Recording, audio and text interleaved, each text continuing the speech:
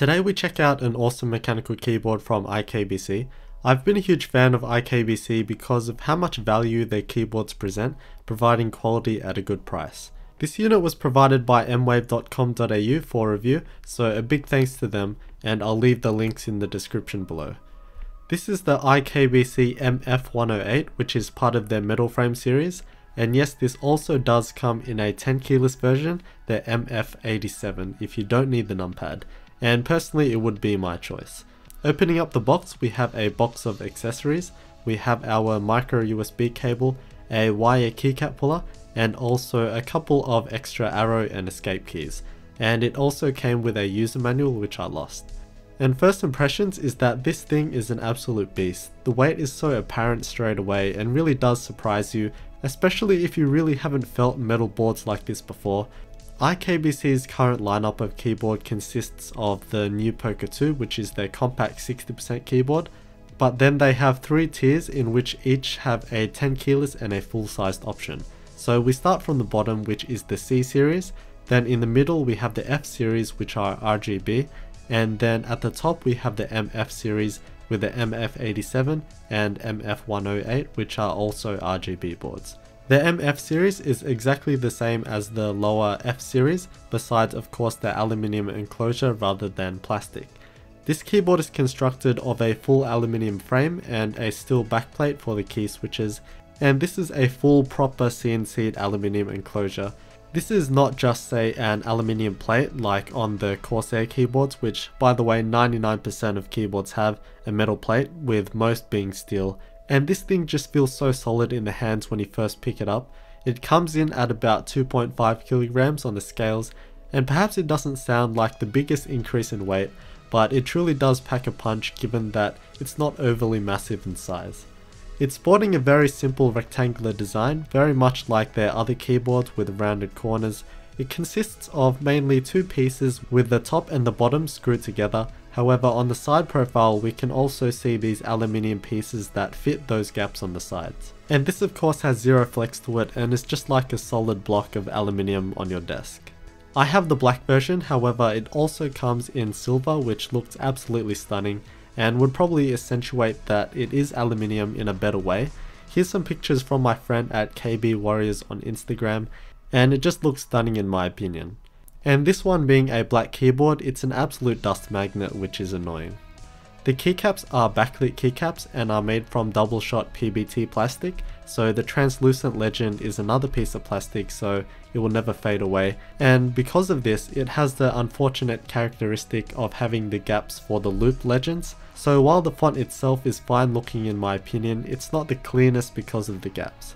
And as we can tell by the model name, this has 108 keys rather than 104. So we have the top right corner filled with some volume keys and a calculator key, so that's a plus and a good use of space. On the bottom we have some rubber feet, but there are no flip up feet, so we're stuck at this angle. And this is a good example of how fingerprints and marks look on the metal, but there's not as much surface area on the top, so it's fine really. One of my complaints with their other keyboards is that the cables aren't detachable, but fortunately it is here, and this is using micro USB. And just like the F series, these have RGB lighting as well. The lighting is stored on board and not through software, so you'll need to use the user manual to figure everything out, but as usual everything is controlled by the function key. First of all, I'll reset the board by holding function and R for a few seconds, and we're good to go. The arrow keys allow you to control the brightness and speed of the effect. Function and escape brings up a color palette, and space allows you to see the other colors. This is an awesome feature for the lighting as it allows you to see all the colors and choose from them. F1 to F3 allows you to control the color by individually adjusting it through red, green and blue, and F4 has the looped effects with RGB wave and raindrop mode. F5 has 6 reactive modes.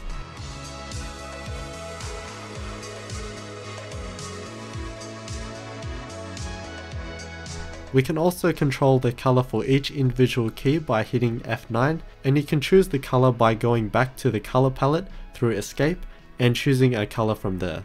And if you don't want any lights on, you can press function and 0, which also has a little off symbol on the front. The lighting is solid and vibrant, and I actually appreciate that they've gone with a black backplate instead of the white to make it a bit more stealthy. The keyboard can also be customized in other ways, again using the function key. F6 is Windows lock, F7 switches caps lock and left control, and F8 switches Alt and Windows key. We can also change the layout to Dvorak or Colmac, and of course QWERTY is the default. There's also this time machine feature, which is basically a countdown which is communicated by the LEDs on the board. So it's like an alarm that you can set for whatever reason. Like for example, if you're cooking something in the oven, you can set the keyboard to alert you when you gotta go run. If you want to know more about this, I went through this with my iKBC F87 video. On this unit I have the Cherry MX Blues, so just a clicky switch with a medium weight, but this of course comes with the other main variants from Cherry.